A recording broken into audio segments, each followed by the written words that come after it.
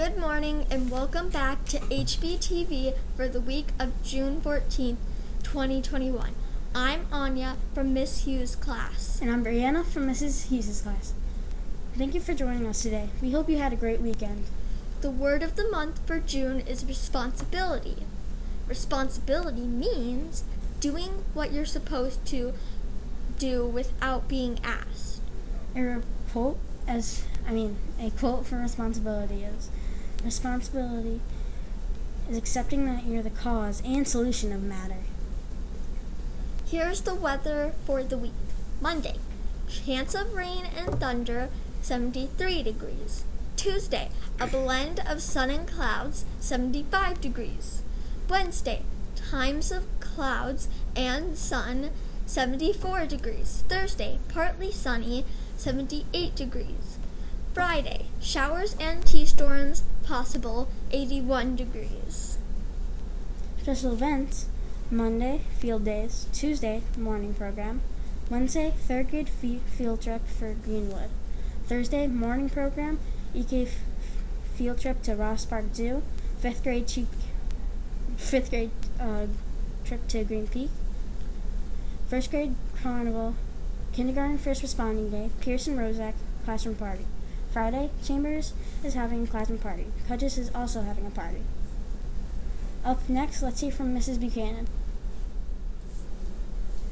With us today is one of our favorite teachers, Mrs. Buchanan. Welcome to Hbtv. We heard that you are retiring this year and wanted to talk to you about your experience. How long have you worked at Main Enroll? I've worked at Main Enroll for 23 years. What did you enjoy or like about working at Main Enroll? I love your Homerbrink teachers. You guys are so lucky. You get to stay here and be with these teachers. They are amazing. Anything else you miss? I'm going to miss every day coming in and seeing the smiles on their face and trying to make the kids laugh or the hugs. Do you have any other funny stories you'd like to tell or people you'd like to say goodbye to? Oh, I don't want to say goodbye to anybody, so let's leave that. Every day is a funny day with these guys. With you guys are so much fun. All the kids here, every day is a funny story. I have probably more than I could ever tell. But one of the fun things that I did is the volcano when we made pasta. I don't know if you were, we made a big flour volcano and put as many eggs as we could in there. And then I let the kids squish it with their hands. And they loved it. Thank you so much for all the time you gave us at Homerbrink. Your fellow teachers will remember you as hardworking, caring, a great baker, and kind. Aw, that's sweet. That's what they are too. Fun, loving, kind, and caring. Thanks, Miss Buchanan. We will all miss you. Lunch for this week is Monday, cheeseburger on a bun and hot dog on a bun. Tuesday, taco salad and chicken patty on a bun. Wednesday, grilled cheese sandwich with additional string cheese and hot dog on a bun. Thursday, meatball sub and chicken patty on a bun. Friday, cheese pizza, square. Next, we have some highlights from last week's third grade glow parties, Flag Day ceremony this week, and fourth grade immigration days. Today I am here with Zoe and Astos. When you went into your classroom, were you amazed by what happened to the glow day and how it was, amazing? Yeah. Do you thank your teachers for doing that? Yes. Okay. What do you have to say for the second graders that might be doing glow day? Have a fun time. Good job. 3, 2, 1. Thank you, teachers. Hello, we're here with some students that participated in Glow Day. What is your name? Clyde Ingram. I'm Jeffrey Daly. I have a couple questions for you guys. What is one thing that you like about Glow Day? How we get a color neon and we wear neon. How our classroom is a black light. do you have anything to say for the the second graders that will soon participate in Glow Day? I hope that they have a fantastic time. Same with me, but I think they'll have fun with the activities. Thank you so much, and I hope you guys have a wonderful time. What are you guys' names? I'm Annabelle. And I'm Jordan. Okay. Hi, Annabelle and Jordan. So today I'm going to have you guys here to talk about the Glow. Go away? Okay. Did you help make it? Well, no, our teacher kind of made it. When we walked in, most of the stations were set up, but we kind of helped with the tic-tac-toe. Like, we helped make the O's and the X's. Okay. Do you like the Glow?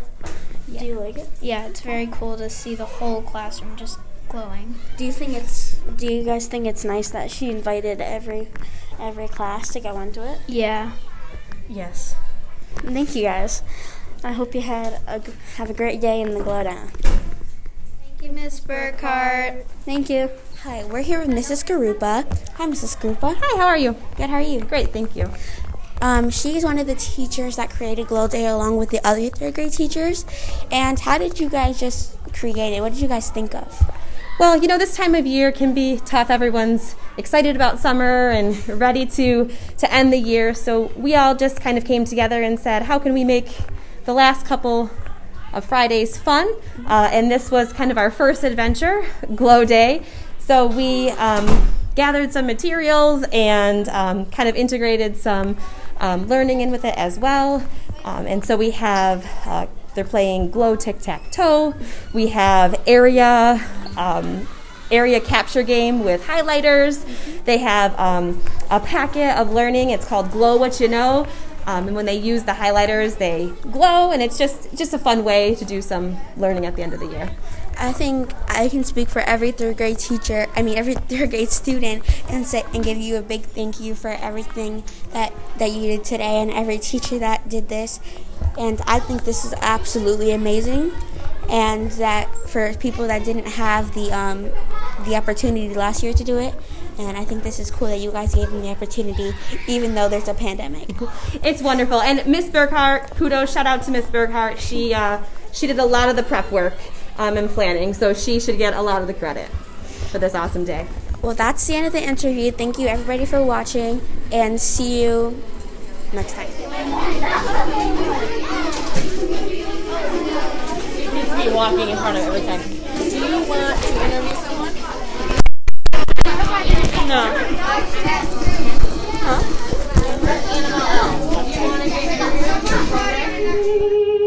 By the dawn's early light, what so proudly we hailed at the twilight's last gleam. 16th President Woodrow Wilson is reported as officially setting June 14th as Flag Day. Flag Day honors the American flag and all of its traditions. Historically, the story that Betsy Ross created the first flag has been passed down through the generations. However, it is actually believed that United States Congressman named Francis Hopkinson created the first flag.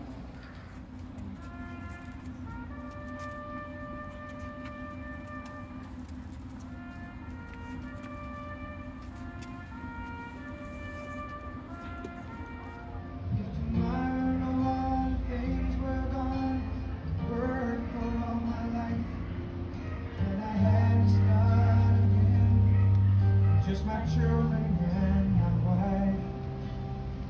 Thank my lucky stars to be living here today. 'Cause the flag still stands for freedom, and they can't take that away. And I'm proud to be an American wearing these